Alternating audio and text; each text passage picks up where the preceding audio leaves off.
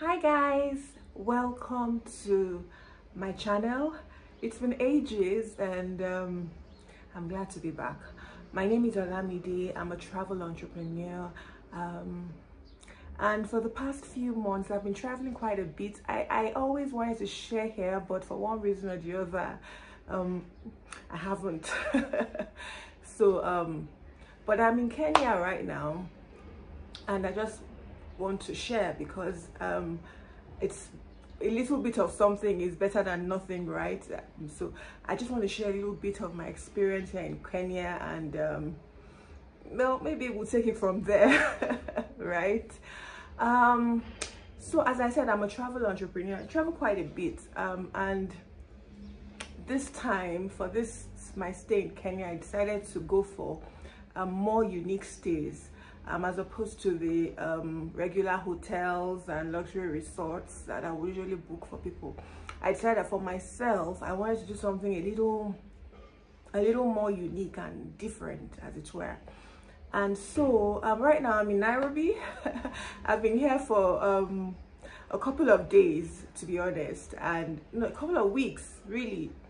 I'm leaving soon. I thought, okay, before I leave, let me say something here, right? So this is my first time in Kenya. I had been in Kenya about 2 years ago. I spent only 4 days, but in that 4 days I decided, okay, this is somewhere I want to come back to and explore properly. So my first day in Nairobi was a container home. I had never booked a container home before, so I felt like that was really unique, right? So it was a container home located in a very leafy suburb area in Nairobi called Rwanda. What I really loved about this area was how deeply forested it was. I mean, you could walk by the house and not know that there was a house there, just because of how forested it was. And then they had this really long driveways. It was just really nice. It was really nice. The container home itself, it wasn't luxurious, by the way, but I felt like the decor was in keeping with just the general ambience of the place.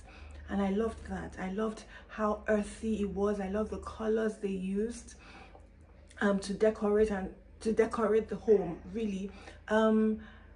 And then, you know, there was this lovely terrace outside where I could just sit down early in the mornings and read a book or read my Bible or just listen to music. And then I had these two furry friends who fell in love with me, and I fell in love with them. They fell in love with me because of my treats, of course, and I fell in love with them because of the attention. I'm not ashamed to say. Yeah, it was really nice. The kitchen, the living room, the bedroom, it was nice. I loved it. I highly recommend that apartment. So that was my first day in Nairobi.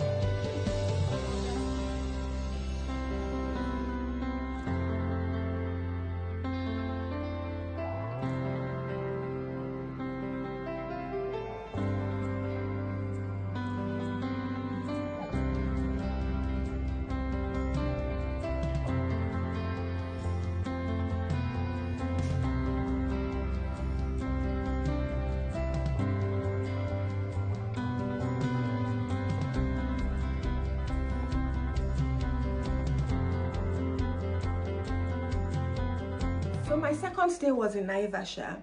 Naivasha is in the countryside, really. And it's about 1 hour 30 minutes by road from Nairobi. Naivasha was very cold.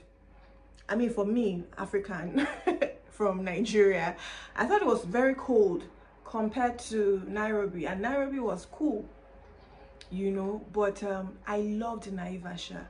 So Naivasha lies right within the Great Rift Valley, and the views, geez, I haven't seen anything that beautiful in a while. Unfortunately, I didn't get very good videos of those views, right? But it was beautiful. I stayed in a flower business park, right? So the area is known for it's you have so many flower gardens. They actually export flower gardens from that park to other areas, from other countries, to other countries like Europe, other continents like Europe, and other countries as well apart from Europe, pardon me. But yeah, I thought Naivasha was really beautiful. I also went for a walking safari where I was able to walk with animals. I thought that was a once in a lifetime experience, and I highly recommend it. I walked with giraffes, with zebras, with water bucks, I think that's what they're called.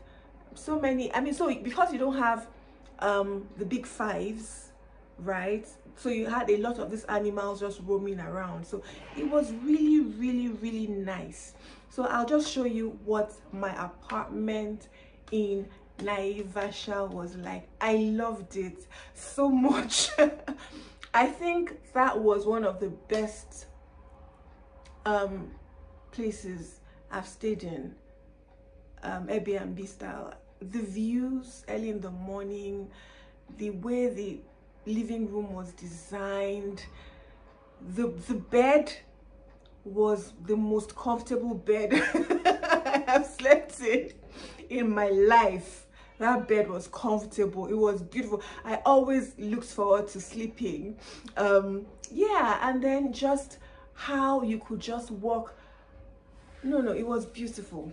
It was beautiful. Yeah, so that was nice. So obviously you can tell that I love Naivasha. I highly recommend if you're in Kenya. And then let me not forget the Lake Naivasha as well. Lake Naivasha was also really nice. I visited the Sopa Lodge. Sopa Lodge is also right within the Great Rift Valley, and then you also had animals roaming around in the resort.